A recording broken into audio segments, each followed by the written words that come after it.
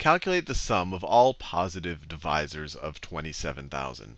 The easiest thing that I can think of doing is first take the prime factorization of 27,000. And then that'll help us kind of structure our thought of what all of the different divisors of 27,000 would have to look like. So 27,000 is the same thing as 27 times 1,000, which is the same thing as 3 to the third times 10 to the third.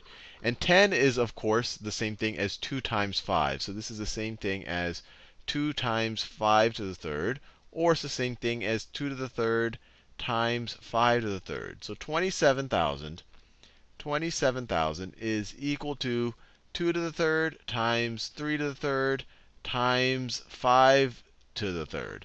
So any divisor of 27,000 is going to have to be made up of the product of up to 3 2's, up to 3 3's, and up to 3 5's. So let's try to look at all the combinations and think of a fast way of summing them. So let's just say it has no 5's in it. It has no 5's in a divisor. So if it has no 5's, then it could have up to 3 2's. So let's say it has 0 2's. So I'm just going to take the powers of 2. So if it has 0 2's, then we'll put a 1 here. If it has 2 2's, then it has to be divisible by 4. If it has 3 2's, it's going to be divisible by 8. When I say 3 2's, I mean 2 times 2 times 2.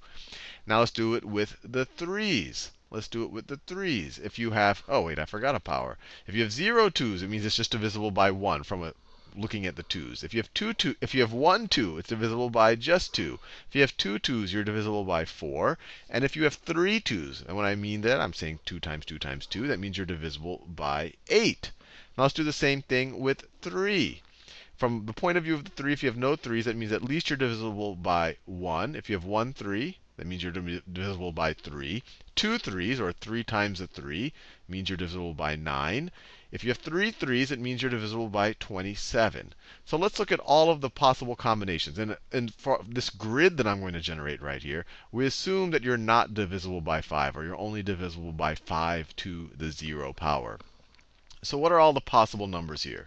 Well, you have 1 times 1 is 1. That's divisible by 1 and 1. You have 1 times 3, which is 3. 1 times 9, which is 9. 1 times 27, which is 27. So these are all the numbers that are divisible by, that have up to 3 3's in them, from 0 to 3 3's in them, and they have no 2's in them. If you throw another 2 in here, you're essentially going to multiply all of these numbers by 2. If you throw another 2 in here, you're going to multiply all of these numbers by 2. Now, before I do this, because I want to do this as fast as possible, I could figure out what these numbers are. I could multiply them. But instead, let's just take the sum. Let's just take the sum here of this row, of this first row that we just did. We have 1 plus 3 plus 9 plus 27. 3 plus 27 is 30. 1 plus 9 is 10. So this is going to be 40. Now, whatever these numbers are, they're all going to be 2 times these numbers. So the sum is going to be 80. And the sum over here is going to be 2 times the previous row, because here we multiplied by 2, here we're multiplying by 4. So it's going to be 160. And over here, we just multiply by 2 again. It's going to be 320. Or another way of thinking about it, whatever the sum is here, it's going to be 8 times the sum of the first row. And I could, just so you know what I'm doing, I could actually put numbers here. This number here would be 8, 24, 72, and whatever 8 times 27 was that 160. 160 plus 56, so it's 216. But we don't want to do that. We just have to think about the sums. So if you think about all of the divisors of 27,000 that are not divisible by 5, so they're only divisible by 5 to the 0th power, I guess you could say it, we have now figured out their sum. It's going to be the sum of all of these rows. So if you take 40 plus 80, you have 120. Plus 160 is 280. Plus 320 is 600. So this is the situation. This is the sum of all of the combinations of the 2's and the 3's that don't have any 5's in them. Now, if you took the same combination of 2's and 3's, so these added up to 600. Let me write it over here. These added up to 600. So no 5's. No 5's.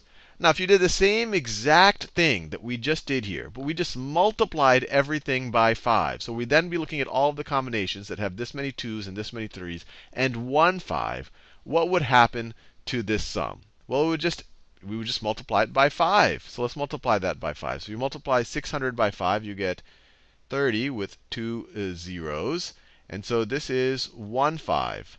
1, 5 in the prime factorization of the divisors. 1, 1, 5.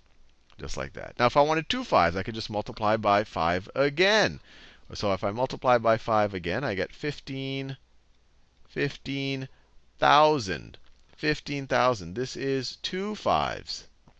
Two 5s. Another way of thinking about this, if I just multiply this whole, every term here by 25, which is essentially multiplying by 5 times 5, this sum is going to be 600 times 25, which is 15,000. Now, if I have three 5s,